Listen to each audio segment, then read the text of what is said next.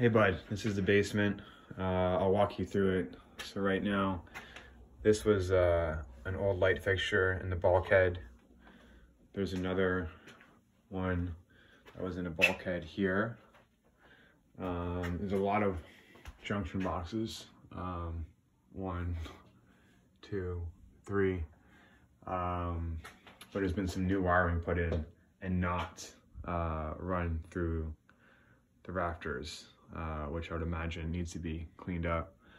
I'm gonna strap this wall. That power was on the corner there. There's power there. Hold on 1 second.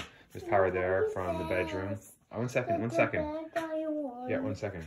There's power there.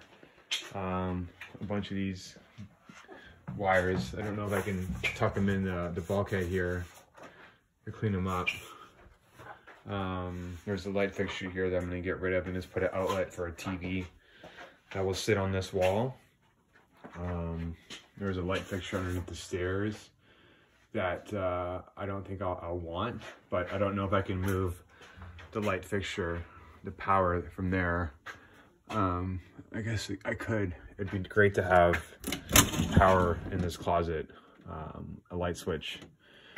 And the switches for those are over here. And I think I can leave those switches for those lights. But ideally, this is the room where I want pot lights. I would love 7 in here, or 9, like 4 and 4, and then 1 right below here. It'd be great to have a switch for the basement on this wall. I'm gonna leave it in here because there's water line going down and the water shut off for outside, so I can use that for the switches. Yeah, 1 second.